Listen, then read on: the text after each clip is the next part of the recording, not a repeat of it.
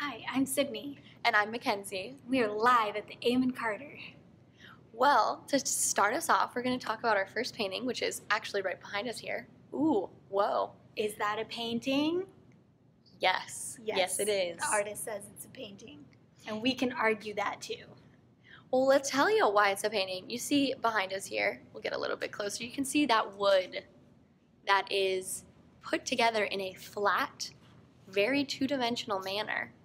And the shapes and texture is very 2D, like you said. Yes. Which lends itself to more of a painting than a sculpture that would be 3D, and all the pieces would be used to create structure instead of line and value.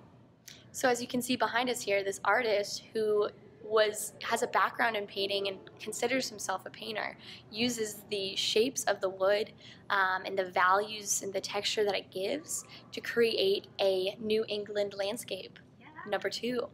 Yeah, and his name is George Morrison. George Morrison. Thanks for a good show, George. Finger guns. Hi, this is a painting by Stuart Davis, and it's titled Egg Beater Number 2. He did several still lifes like this. You can't actually very easily tell that it's a still life, but it's a still life of a fan, a glove, and an egg beater. And I think it's really cool how abstract it is, even though he had reference material. I really like the hard edges he used, which relates to our first painting, and those strong contrasting colors. And if you get really close up here, you can see the texture of his paint in some areas. I'll use my shadow. In some areas is really thick, and in some areas the texture is really thin. I really like that about this painting. I hope you learned something about Stuart Davis's Egg Beater Number 2. So, this is a painting done by Georgia O'Keeffe. It's actually inspired by Taos, New Mexico.